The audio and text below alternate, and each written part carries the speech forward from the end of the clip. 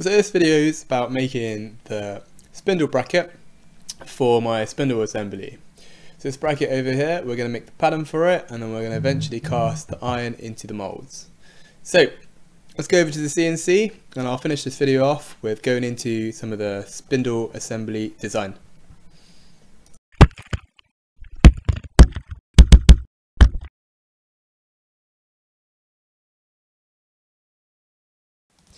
So I'm using some double-sided sticky tape to actually secure the MDF to the CNC bed, but I'm putting some masking tape down first because the cheap Toolstation double-sided sticky tape, which works quite well, is an absolute pain to get off the aluminium bed. So I put the masking tape down first, and then the double-sided sticky tape adheres to the masking tape. This works quite well for me.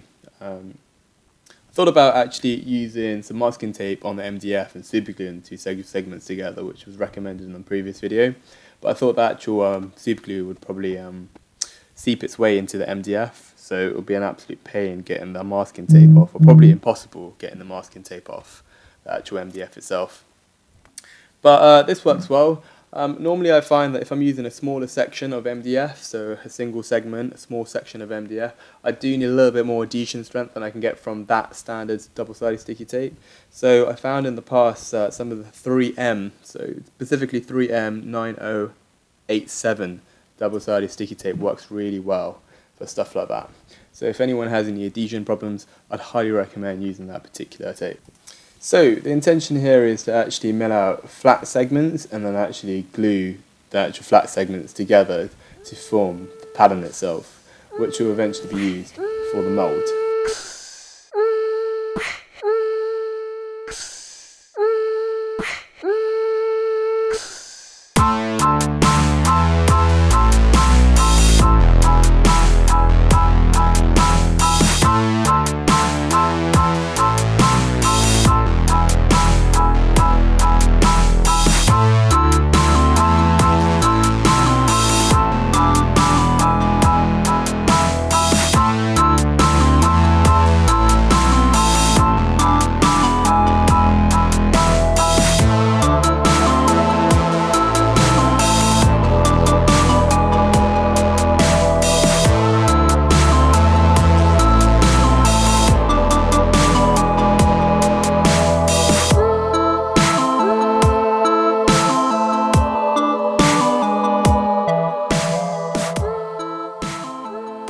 So I'm doing a 3D milling operation over here. It's essentially using X, Y and Z axis. And since moving to servo, this has become a lot more smoother. I've increased the look ahead in Mach 3, and it's seamless between the X, Y and Z stages. So I'm quite happy with this particular setup.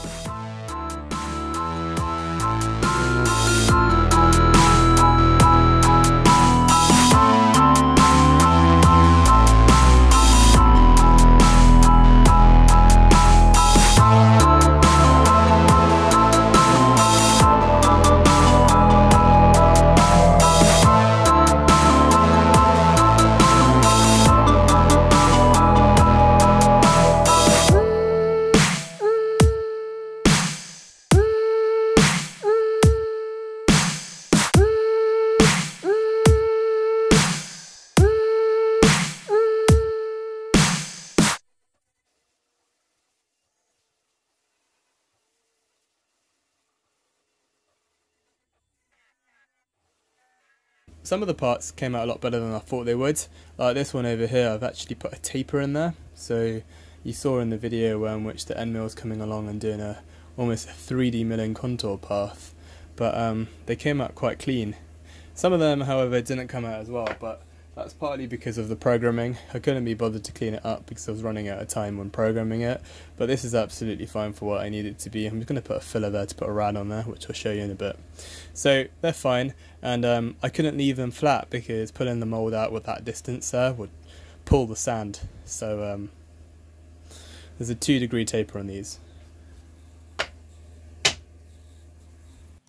So here I'm gluing up the segments using some EvoStick fast setting glue.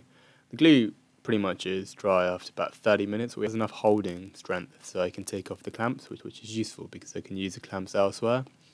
So I've actually used 1/2 inch steel almost guides the rods that you see put in.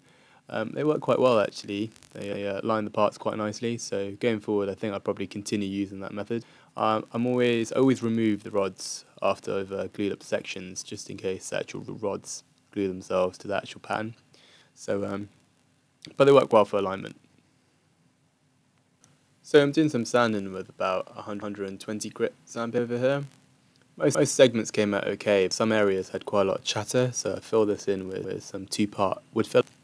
The wood filler works well, but I need to fix the chatter problems. Part of it was because of a long cutter, and another part of it was because of my angular bearing or contact bearing setup, I suspect anyway.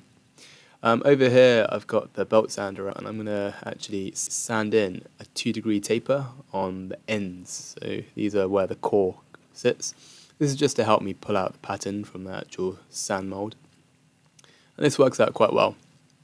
Going forward, if I have chatter problems, I think the parts would come out a lot better with minimal finish required. I actually ended up finishing most of the sanding using an orbital sander, because it was an absolute pain to just sand through the wood filler and whatnot. But yeah, this worked well.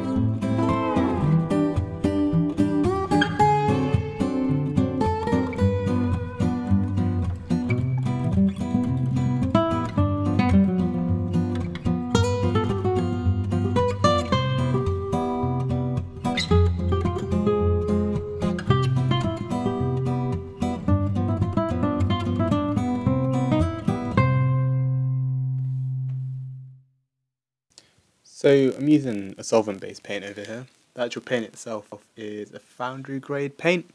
I believe it's from John Byrne, but I don't actually know I don't know the name of it because I picked it up from a mate of mine who owns a foundry. But it's really nice because it dries pretty fast. It leaves almost like a chalky-like consistency, but it pulls really nicely out of the sand. You can use any sort of paint, but I would steer clear of water-based paints for MDF, just because the surface tends to balloon up because it absorbs the moisture. If you're going to use a water-based paint, maybe seal off the MDF with some PVA glue or something, but a solvent-based paint normally works fine. The key is just surface prep. Sand between coats, maybe put 2 coats on and get the surface as smooth as possible, and then use something like talc or chalk or something when you're actually pulling out the mould, so as your parting powder, etc. But yeah, if you do get the chance to use a Foundry grade paint, I would highly recommend it. It's just had a little bit more success and the moulds are just a little bit easier to pull out the mould. It's really easy to apply and dries quite quickly.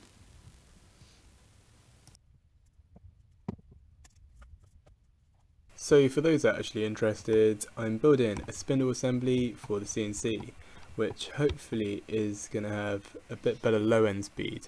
So this is for like machining ferrous materials and whatnot. CNC is probably not stiff enough to take advantage of it, but the intention is maybe to move this to a much stiffer machine in the future. So at the heart of it, I've got the ATC. So the ATC itself, bought it from AliExpress. It's a 12,000 RPM BT30 automatic tool change spindle cartridge. It's driven through this belt arrangement, so I can switch the pulley arrangements around, but at the moment it's set to give a 2.7 to 1 ratio, so that puts a maximum speed to about 8,000 RPM, because the actual spindle motor is rated to 3,000 RPM. But I can also switch that around to get the low end torque, which will probably be beneficial in machining the ferrous materials. For the actual spindle motor itself, I'm using a 1.8 kilowatt servo drive. The servo drive is not rated to be a spindle motor, but it's cheap. So my fix for this problem is to put a fan at the top of it and a 3D printed shroud. But in essence, I'm probably not going to be running it very long. I'm not going to load it very high, so I'm hoping for my use the servo will probably hold out, but time will tell. I'm using a 100mm diameter pneumatic cylinder over here. It's got a 5mm stroke, so this should actually be fine, and opening and closing that pedal. And then the plate itself is just, I think it's 3/4 thick aluminium, just 6061 I think, aluminium, which we're going to machine up on the CNC. So all in all, I'm hoping the system works, and in the next video we're going to be casting this bracket. So I'm going to be making the mould and I'm going to be pouring the metal into the mould. So stick around if you want to watch that.